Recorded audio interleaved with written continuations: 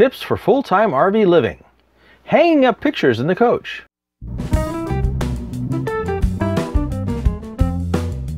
Living in a motorhome full-time does give you spectacular views right out the window. Our Alpha Sia has some large windows that make the viewing impressive, but with the windows, adding pictures of family or other memories to the walls becomes a problem. There's just no space. Another issue is how to hang pictures so they don't fall off the wall when you go around a corner or over a bump.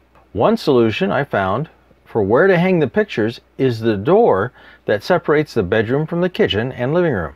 This is a solid oak door that slides into a pocket. The pocket's wider than the door by about 3/4 of an inch. Just enough space for a steel picture frame that we received as an anniversary gift a few years ago.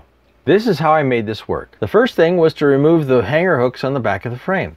These are fine for a normal wall hanging, but they made the frame too thick, and they won't work with the coach moving.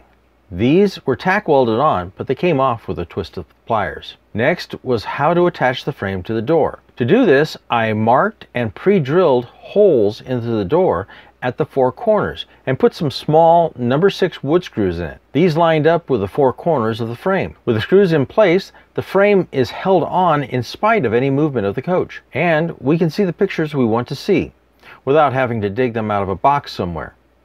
And yes, that's us in some of those pictures. Much younger.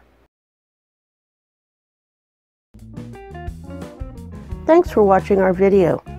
If you like what you see, press the like button below and subscribe. And also check out our other videos.